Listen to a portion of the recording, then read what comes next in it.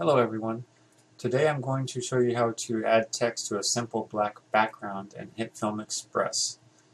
There's a lot of tutorials out there that will show you how to add text to your video, but it's always in existing footage. It's never in just a simple plain one color background. So that's what we're going to do now.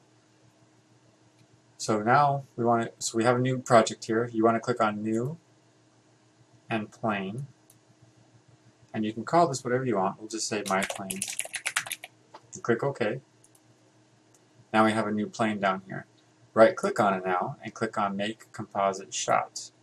And you can call this whatever you want too. So we'll just call this My Composite Shot.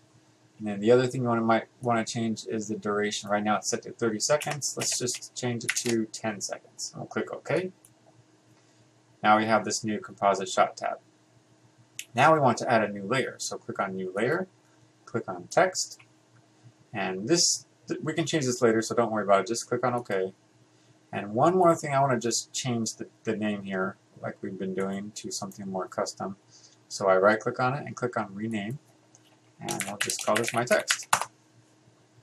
Now over here, let's change this full option to anti-aliased, and that will make the text look better.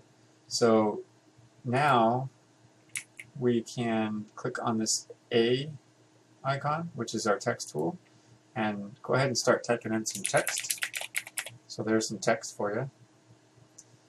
And we can actually move this all around. Let me change the size of this box first though. So I'm going to click on the A icon again and click on this little white square and drag it in. Now it's the size of the text. So click on the little selection tool again, and we're going to just move it to the center. So now that that's done, let's go back to our editor tab. And now we can drag that new composite shot into the timeline here. So to see it, let's just click on the play button. Looks like it's working. The text here, and it's going to be 10 seconds long. Okay, we're good. I don't know if you have to keep this audio thing. You probably don't. So I right click on it and say unlink, and then click on it again and delete that, because I don't see a reason why I need that in my videos. So I'm also hopefully making the video slightly smaller by not having any audio in it. So there you go.